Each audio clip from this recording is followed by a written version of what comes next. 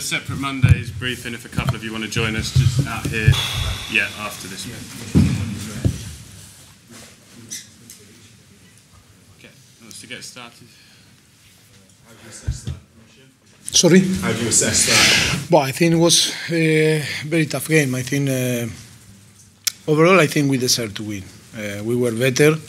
It's true that is the emotion that you maybe we can get now. It was on the last few minutes that they tried to score and dominate a little bit the game. But I think if we analyze the game and see we were better. Only after when we start to play with 10 men, they dominate a little bit more the game.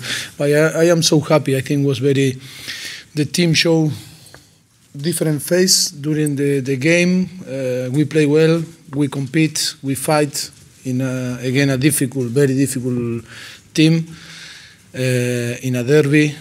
And you know, like me, I told you before that that game means more than 3 points. I think that can help to improve and to learn and be better during the season. If you needed proof that Harry Kane was probably the best English striker, did you see it today? No, only English. I think on the world. For me, Harry is one of the best strikers on the world. For me, it's too hard to find the word to describe him because in the last 3 seasons, I am telling you how he is. I am in love, like the fans are in love, like the teammates are in love. That not only because he scored goals, because how he is professional, humble. He is a very good example in this football today. That is a big business. But him is keep all the values that managers like me appreciate a lot, and that is why I say to you I am in love with him for different reasons. Glowing tribute, that. Sorry? It's a very glowing tribute. You don't often get managers say that. Okay.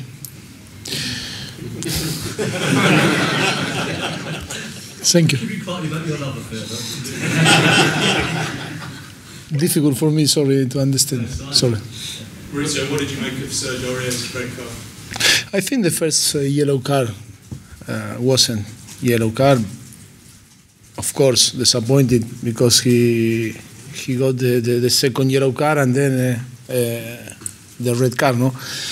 But that is football. I understand very well that is football. When I was player, make a lot of mistake and I had a lot of problem. That is football. I am happy with him. All the club and the teammates are very happy with him. He's settled very well. He's only 20 days with us working. And I am happy. I am happy. Only disappointed, like sure he is, but understand that in football sometimes can happen this type of situation. Does it show that he needs time, maybe in England, to adjust? But it's like everyone always to show your real quality, you need time. It's true that it's completely different. The La Liga in France and the Premier League is completely different. All is different, but I am happy. I am happy with him.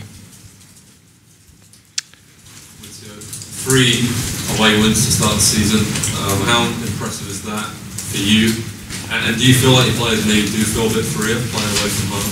We speak about Wembley a lot. It seems like they're producing their best football. But I think I am so happy if